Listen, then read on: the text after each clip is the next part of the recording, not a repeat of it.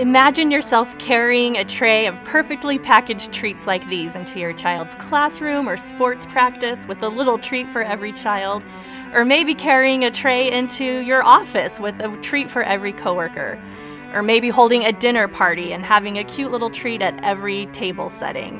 Or how nice would it be to just have these on hand for all those little occasions when you need a little thank you or congratulations to give away at a moment's notice.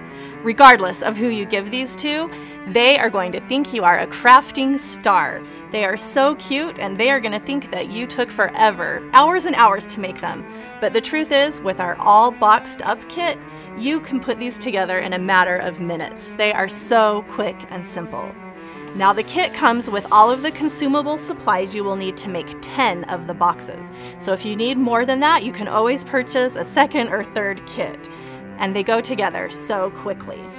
Now to do some of the embellishments, you'll also need the all boxed up stamp set and a couple of stamp pads, Island Indigo and Watermelon Wonder, and then a pair of scissors to cut the trim. So let me put together a box to show you how easy they are.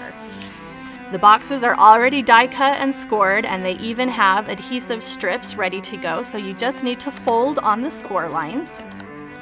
I've done that ahead of time, and then I will peel the adhesive backing off of the side seam here so that we can hear that.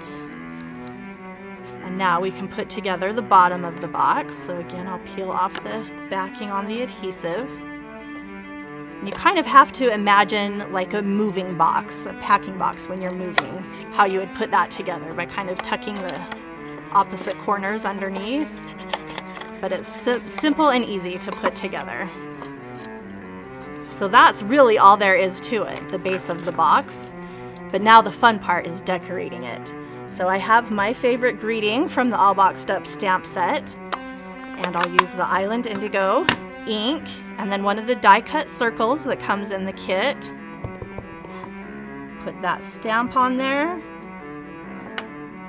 And now I'll take just a couple of the other embellishments that come in the kit. We've got the die cut tags. Can't pick that up. And then layer on some of the pom-pom trim and one of the cute little clothespins. Then you'll fill your box with your little candies or treats and then put it all together just like that. Now the finishing touch is to wrap some of the black and white baker's twine around and tie it closed. So quick and easy, you can put these together in a matter of minutes and people will think you are amazing. So contact your demonstrator or visit our online store today to get your own all boxed up kit. And once you get going, you're going to find yourself loving the shape of this box. So keep in mind, we also have the baker's box framelit die so that you can make even more. So get your hands on one of these kits today so that you can be a crafting star.